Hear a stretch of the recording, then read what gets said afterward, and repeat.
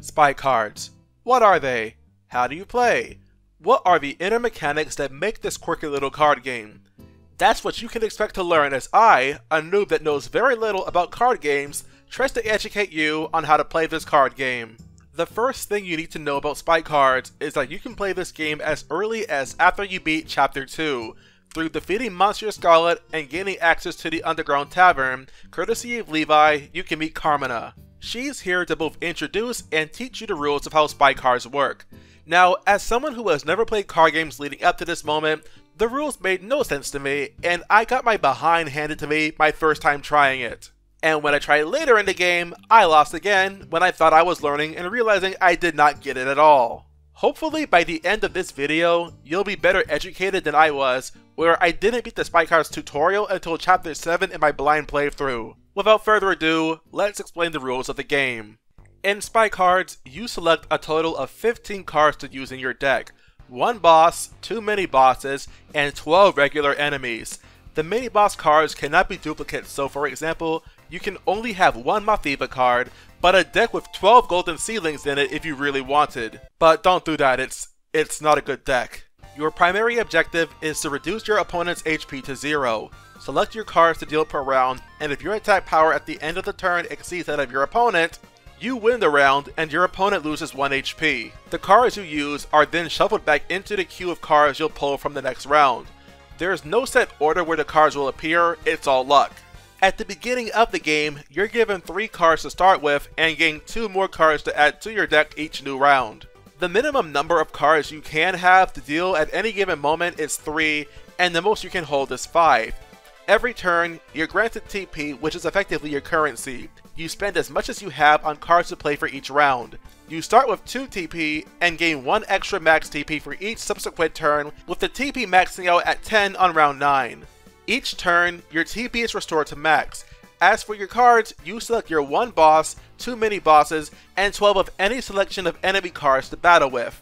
Each card has its own stats, tribe, and effects, whether it's flat out attack power, restoring your HP, cards that buff other cards you play in your deck, etc.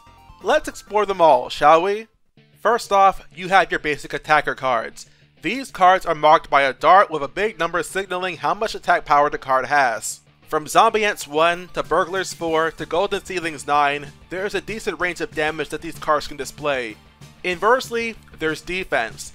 This kicks off effect cards. This effect gives your hand defense for that turn. Your defense reduces the attack power of your opponent, ultimately a very simple concept.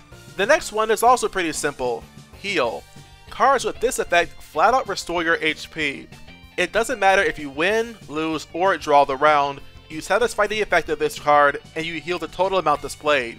For example, if you play Monsieur Scarlet and meet the criteria of having at least 7 attack for that round, his card will heal you for 1 HP. Similar in effect is Lifesteal. A card with this effect will restore your HP if you win the round where you play it. How much HP is restored depends on the combined value of Lifesteal that you deal in that round. If you throw out a Venus Bud and Mother Chomper card around the same time, which have Lifesteals of 1 and 2 respectively, and win, you restore 3 HP. This effect will not take effect if you lose or draw with your opponent. Up next is Numb. If played, the first most attacker card played by your opponent is disabled. This effect only targets attacker cards. Pierce exists as an effect to counter defense. The value of Pierce cancels out the defense of your opponent, so if your opponent has a defense of 5 and you play Kabu, his 3 Pierce reduces your foe's defense to 2. Unity is confusing.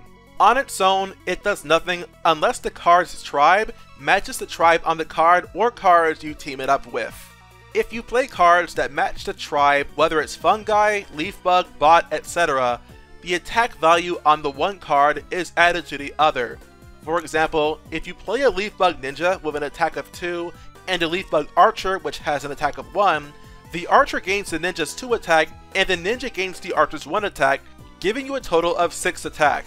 The Unity effect only takes effect once per enemy. Copies will ignore each other. You can play 2 Leafbug Ninjas and 1 Leafbug Archer, as the Archer gains 2 from one of the Ninjas and both Ninjas gain 1 from the Archer, turning their otherwise 5 attack into a whopping 9 total. but 2 Leaf Bug ninjas will only have an attack power of 4 total. This is because ninjas can only gain the buff from other ninjas once, and they get them from themselves thanks to Unity.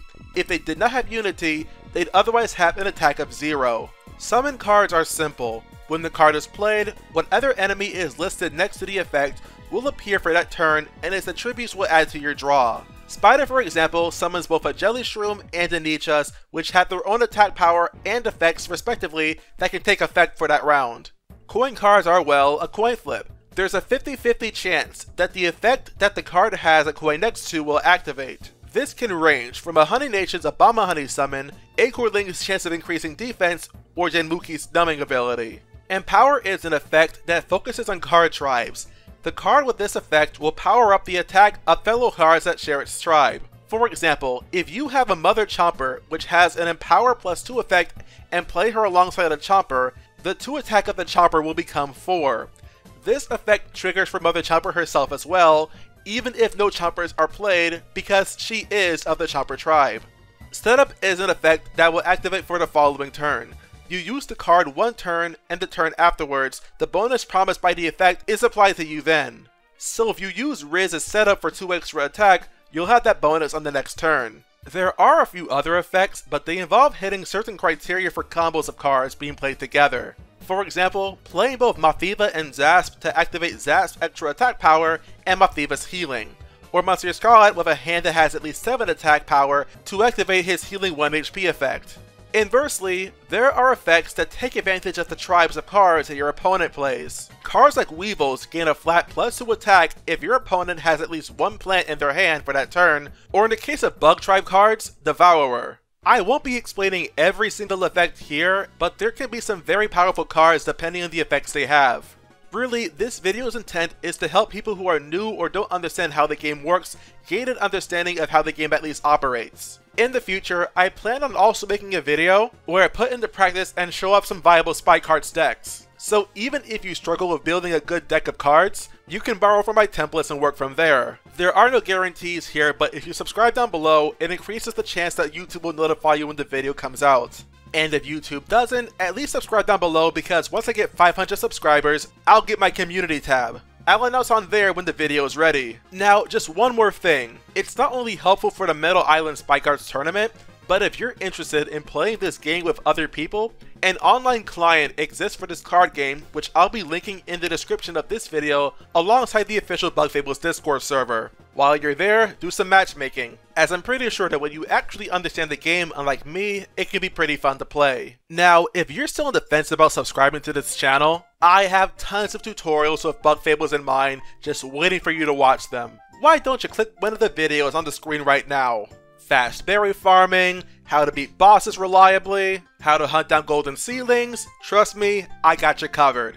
Until next time, thanks for watching.